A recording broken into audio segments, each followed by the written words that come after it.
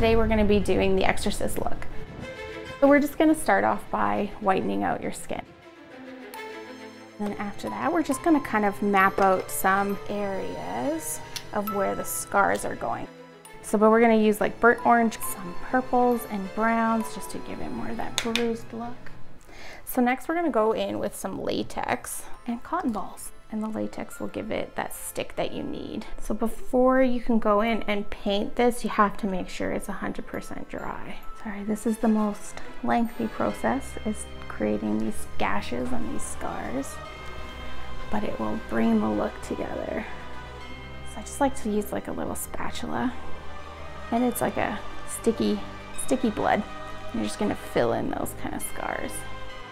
So you can get really gross because of the flaps. You can like add blood right onto the edge there, so it looks like it's like a fresh, gaping wound.